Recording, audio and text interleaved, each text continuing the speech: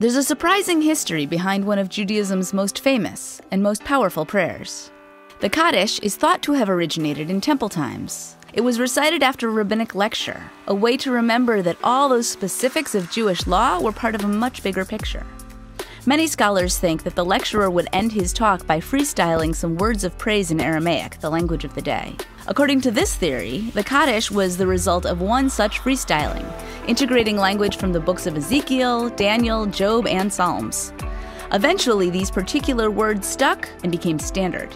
The Kaddish didn't become associated with death and mourning until the 7th century. Probably what happened was this.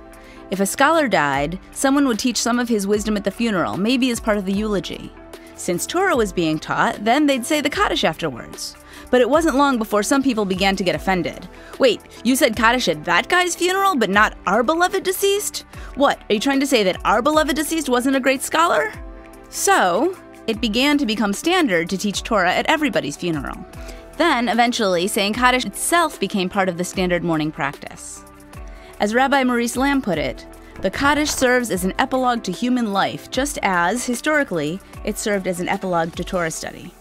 It's a way for mourners to get into a space of praise, even in their grief.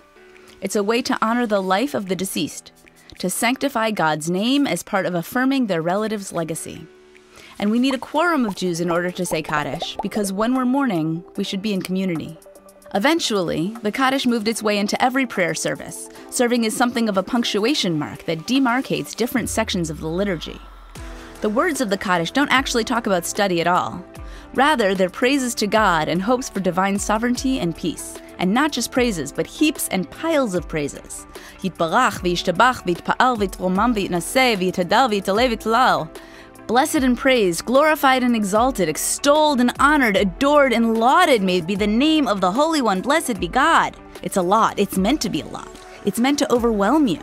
It's about taking you to this place of glory and exaltation and not holding back at all. Let it all out. But the real power of the prayer was thought to be in the congregational response to the first paragraph. Yehei Shmei Rabba Mevorach Le'olam Omeil Maya. Rabbi Yeshua ben Levi asserts that he who responds, Amen, may God's great name be blessed with all his might, his decreed sentence is torn up. Our response matters. We're not meant to stand passively on the sidelines of all of this praise, but to enter into the space of profound awe and glory ourselves.